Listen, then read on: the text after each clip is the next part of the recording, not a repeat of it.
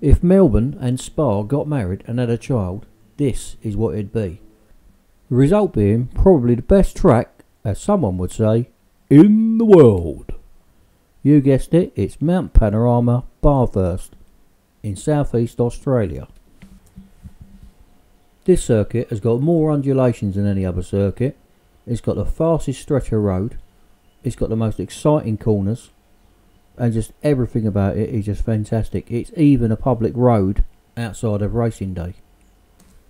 On this track of just over 6,200 kilometres, you'll get used to the names of the corners, the different sections on the track, and the likely speed you're going to reach.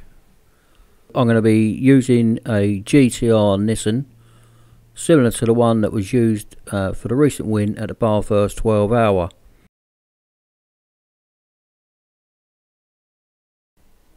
So to start of our flying lap, we're heading along Main Straight. You need to get to the right hand side and brake just when the fences go from red to blue. Accelerate across the left apex of Hill Corner and just clip in the right hand apex as you're still accelerating through onto Mountain Straight. On Mountain Straight you should get up to a top speed of around about 175 before you see a red tractor on the left hand side. That's your braking point for Griffin's Bend. At Griffin's Bend, accelerate across both apexes and on up the hill. This is the start of the climb up the mountain. Reaching speeds of around about 135 before you come to the sharp corner called the Cutting. Brake just as it turns left and accelerate up the hill going up towards Reed Park. Accelerating up past Reed Park, briefly come off and back on the gas as you go across Frog Hollow. The same process of off and on the gas really quickly at both Salmon Park and McPhillamy Park. Nearly at the top of the mountain now, approaching Skyline. Speeds around about 175 miles an hour and stand on your brakes just before you get to the sign. Make sure the car is pointing slightly to the right. It looks like it goes straight on, but it actually goes slightly to the right first. This is the start of the S's.